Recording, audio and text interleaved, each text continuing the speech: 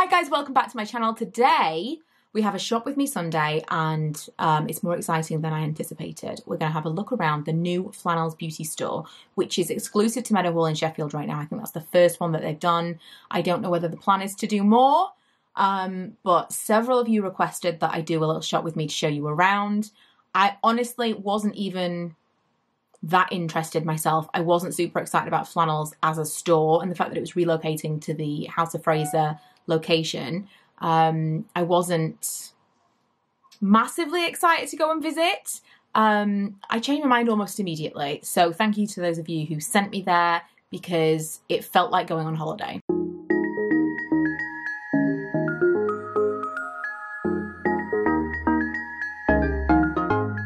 It feels like a totally different shopping experience from the moment you walk through the door. There are no windows out into the rest of Meadowhall. And so it's very kind of like when you're in, you're in. It feels very American. And I would say somewhere between like a Sephora and a Selfridges. And just, I can't explain. I just wasn't expecting it. And I walked in and thought, wow, it really truly does feel like you're on holiday. It feels very, very different. There were lots of brands that I hadn't actually seen in the flesh before. Ricky was one of them. I actually have one of these Ricky mirrors, but I've never seen them in a store. I bought mine online through FabFitFun. And then they've got all of these. This is so Sephora. These little areas. And I remember being excited when Boots started doing something similar to this. And Debenhams had a moment. And I know, you know, R.I.P. Debenhams, but Debenhams had a moment where they were doing things like this as well. And it feels like Flannels have taken all of those elements and just made them better. The first thing I thought when I saw the Natasha Denona stand was, I can't wait till we can get testers back. Because I've heard so many good things about this, but Natasha Denona is really, really expensive. Anyway, I was trying to work out like, well, I wonder when. And then I saw testers. There were actually a few across the store for different brands. And although testers are not always essential, especially when you're talking about something so expensive, it's really, really nice to play with the product in person. And it's just, you know, nice to see a bit of normality again. On the opposite end of that spectrum, Jouer had very, very little kind of, in terms of a display, it was just the boxes. But I was happy to see the brand because I don't see it very often. And again, funnily enough, I have ordered some stuff through my FabFitFun this season. And one of the things is lip shine, which they had here. Beauty Bakery is another brand I think I've only ever seen online. I know that Boots stock it, but it's a little like the Lime Crime that we're going to see in a second. I'm not sure whether or not I've actually seen it in store. I could be wrong, but both of these were really, really fun. This stand was very colourful and lots of testers. Speaking of fun and colourful, another brand that is new to me is Uoma. Uoma. Please someone tell me how to say this. I was particularly taken with the colourful lids for their base products. I thought it would probably really cut down on trying to find your shade when you were repurchasing it if you couldn't remember what it was called.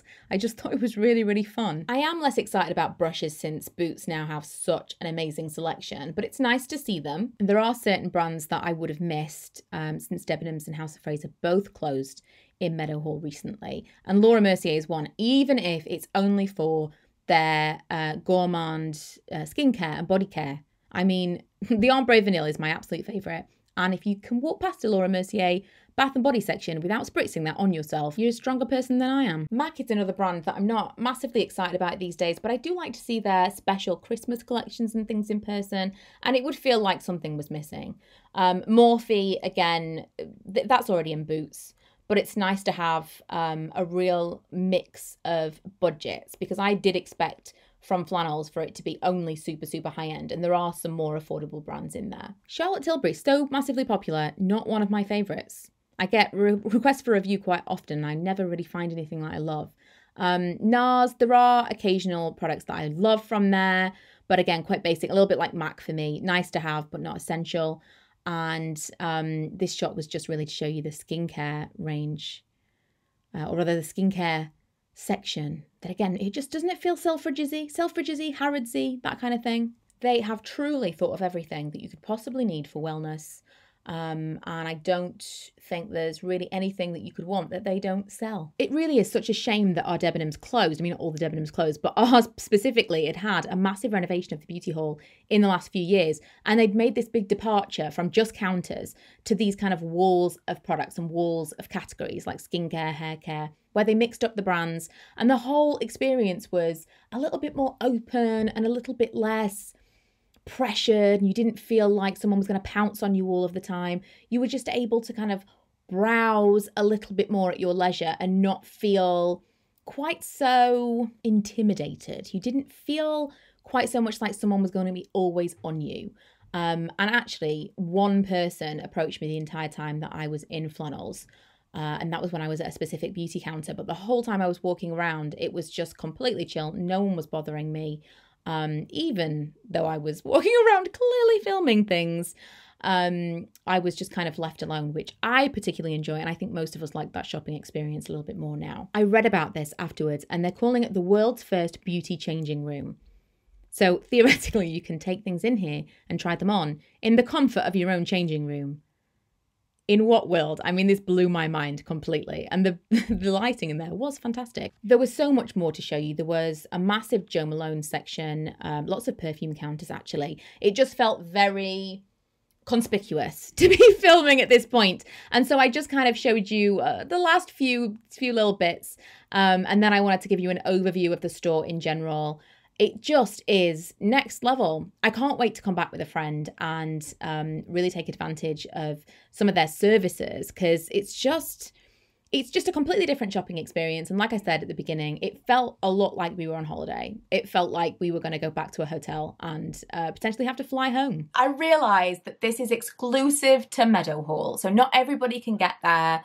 Obviously, Flannels are stocked online, but that's not really what it's about, is it? It's about the actual experience in store, because most of these brands you could find online and you could probably find them for cheaper, let's be real. But it's the whole thing of going in and having that retail experience.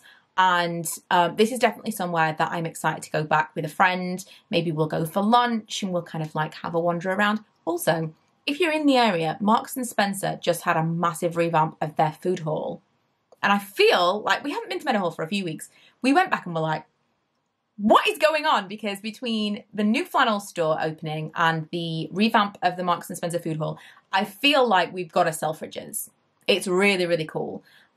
Just to kind of just throw it out there, in the Marks and Spencer food hall, in the wine section, they've got an automated thing so you can test one of 4 bottles of wine. Who thinks of these things? Whoever they are, they're a genius. And so we were just, we were a bit giddy after Meadowhall today. I just kind of wanted to share the Marks and Spencer love as well.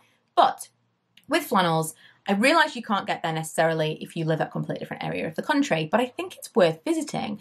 And when I worked in Meadowhall a long time ago, I do just quickly want to say, I'm not sponsored by Meadowhall or Flannels. I'm just really excited about this. When I worked in Meadowhall a long time ago, I've just noticed I'm in the shade, but it is better than the alternative. When I worked in Meadowhall a long time ago, and it would be like 11 years ago, I remember being told that it was a destination shopping centre, and I was like, because this has always been my local shopping centre, it didn't seem particularly special, but apparently it's somewhere that people travel to in the same way that we would travel to the Trafford Centre or to Birmingham Bullring. People travel to Meadowhall, which seemed crazy to me because it's always just been Meadowhall. But the more and more they add things like this, the more I understand it is a destination shopping centre. It is somewhere where someone like Flannels or a brand like Flannels would put in their flagship beauty hall, because it's kind of up and coming and it's exciting and they've got some really cool stuff. So if you are considering a trip, I think it's really worth your time. Again, I do feel like I'm kind of on some kind of tourism board, and I promise, I assure you I am not affiliated with any of these brands. I would tell you if I was. I would love to be, but I'm not.